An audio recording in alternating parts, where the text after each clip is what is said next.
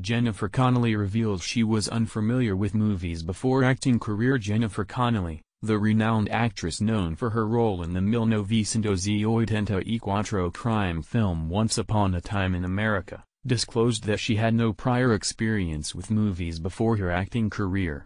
Starting as a child model at the tender age of 10, Connelly's entrance into the acting world was not a personal choice but rather influenced by her mother's encouragement.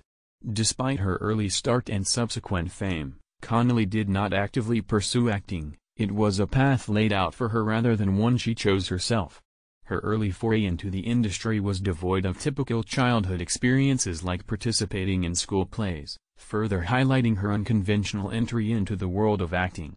During her interview on Late Night with Seth Meyers, Connelly shared insights into the complexities of growing up in the limelight, describing how being thrust into the entertainment industry at a young age made her feel more like a product than a person.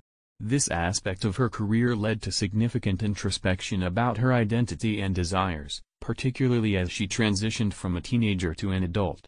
She frequently questioned whether her career choices were truly her own or driven by external expectations set by others from her early days in the industry. Reflecting on her journey, Connelly expressed recurring doubts about her dedication to acting, pondering over her genuine interest in the profession versus the expectations set by her early start.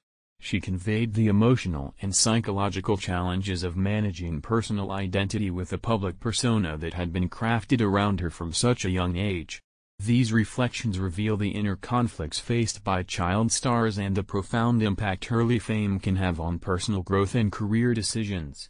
Connelly's candid revelations offer a glimpse into the dilemmas faced by public figures in reconciling their lived experiences with the careers that have defined much of their lives.